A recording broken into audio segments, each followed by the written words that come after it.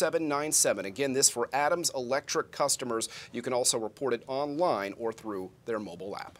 Well, the storms also caused power outages in Hancock County, and while the lights are back on now in Carthage, residents and businesses say they definitely felt the impact. WGEM's Blake Salmon has more. Lifelong Carthage resident Tyler Bruns says his power first went out around 9 a.m. It'd go on, then off, wait a few minutes, and go on and off. And then about 10 minutes went by, I did it a third time, and then it's been fine ever since. He says he wasn't the only one it happened to.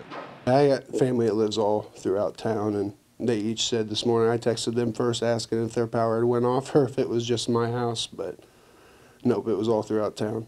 Local businesses say they weren't able to escape the outage, and it's still causing them problems.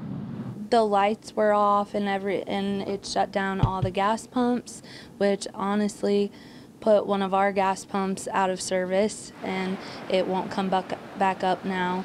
Airco clerk Amber Neff says since then people have been coming in to stock up. I actually just had someone come in and buy the rest of our ice melt for his porch and everything, and I've had a few people buy some de-icer for their windshields. She says she's hoping everyone goes into the new year with safety on their mind, both on the roads and in their community.